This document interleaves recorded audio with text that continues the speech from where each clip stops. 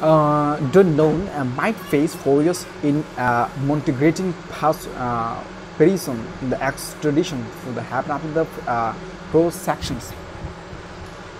According to the report, co-founder of Terraform Labs, Dolon was detained by the police in the Montenegro last week airport in capital city of the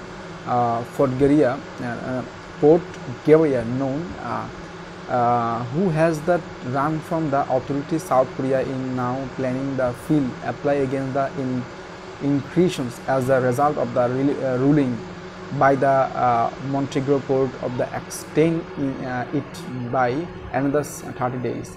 Montenegro says we first. The Montenegro prosecution places strong the emphasis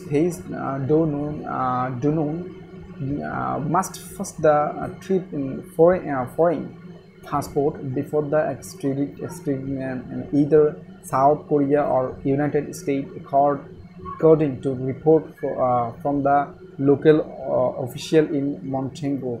They were unable to verify known and immigration paperwork if the entry country without going through the proper channel or following the entry procedures.